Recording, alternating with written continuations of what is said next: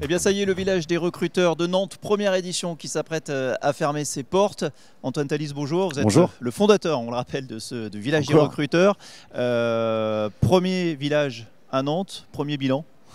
Premier bilan, premier bilan. Alors en termes de nombre, on va frôler les 1000 candidats, donc c'est un peu moins que ce qu'on espérait, pour être clair.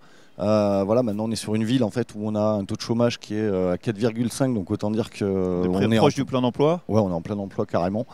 Donc ça, les boîtes le savent bien. Donc maintenant, ce qui est important, c'est quand même de voir que malgré tout, elles arrivent quand même à trouver chaussures à leurs pieds et qu'elles aient, à défaut d'avoir énormément de volume, qu'elles aient au moins les candidats qu'elles attendent. Donc ça, pour le coup, on essaie de faire le tour et on se rend compte que c'est plutôt le cas.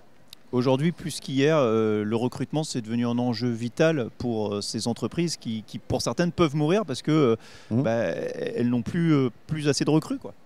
Bah oui, c'est ça qui est dramatique, c'est que quand vous avez un restaurant et que vous n'avez pas les cuisiniers, le restaurant ne peut pas ouvrir. Quand vous avez une entreprise de transport et que vous n'avez pas les conducteurs, les poids lourds restent à quai.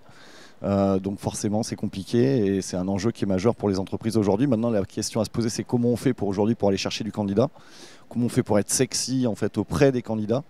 Et ça, malheureusement, personne n'a la recette magique. Mais ce qu'on voit aujourd'hui, c'est que ces boîtes, elles se démènent pour essayer de séduire les candidats de plus en plus, quoi. Et si avec elles, nous aussi on se démène, mais voilà, on a fait énormément de com, on a fait du cul de bus, on a fait de la radio, on a ITW qui nous a diffusé plein d'interviews, etc. Enfin, bref, donc, voilà, 1000 candidats, on n'a pas à rougir, clairement. Parce que l'important c'est quand même que les entreprises aujourd'hui arrivent quand même à recruter. On fera un bilan, on verra si on tient nos engagements en fait, d'avoir minimum 100 mises en poste en fait, à la fin de la journée. Voilà, mais il va falloir que les entreprises travaillent leur marque employeur et agissent sur des leviers sur lesquels elles peuvent agir aujourd'hui, quoi. Et ces candidats, vous allez continuer à aller les chercher dans un mois. Ce sera Reims. Alors là, ce sera la 3e ou 4e édition, donc ce sera un peu plus rodé qu'ici, hein. Ouais, non mais Reims, en plus, c'est des buveurs de champagne, donc ils aiment bien se lever tôt et ils carburent au champagne à 8 h du matin, donc je pense qu'on aura du monde à Reims. Et on vous donne rendez-vous à Reims le 25 mai, c'est ça? Exactement. Et à très bientôt, peut-être à l'année prochaine, ici pour le village des recruteurs de Nantes. Merci beaucoup. Merci Philippe, à bientôt.